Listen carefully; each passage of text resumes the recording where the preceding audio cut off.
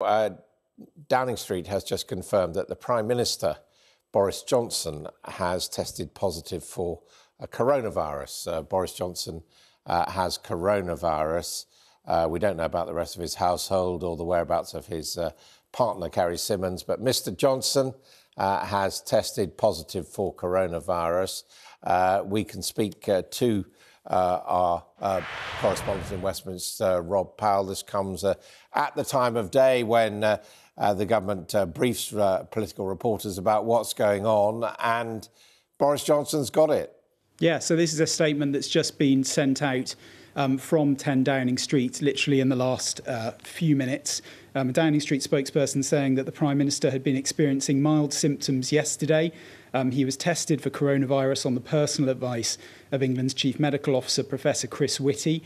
It goes on to say the test was carried out in number 10 by NHS staff and the result of the test was positive. So in keeping with the guidance, the Prime Minister is self-isolating in Downing Street, but is continuing to lead the government's response to coronavirus. Now, the Prime Minister has been having a meeting of his so-called war cabinet this morning. Now, we understand that we didn't see any ministers or any officials going into Downing Street this morning, and I think that was being held on a telephone conference call. We obviously saw him late last night at 8 p.m. last night outside the front of Downing Street, joining in the Clap for the Carers event. He was stood quite far away from the Chancellor Rishi Sunak, who was there as well. And I think what this Downing Street statement is at pains really to point out is that he still is in a position to lead the government's response to this pandemic outbreak. There had been talk about a week ago or so of who would take over if any of the critical people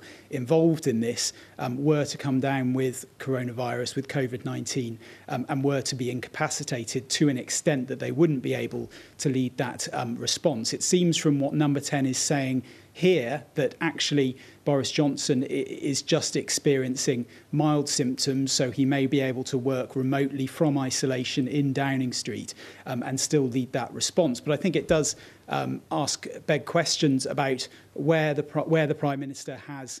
Rob, we've just had a tweet from Boris Johnson which says that over the last 24 hours, I have developed mild symptoms and tested positive for coronavirus. I am now self-isolating, but I will continue to lead the government's response via video conference as we fight this virus.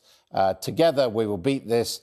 Hashtag stay home, save lives. So that's Boris Johnson, a relatively cheery tweet, having tested positive for coronavirus.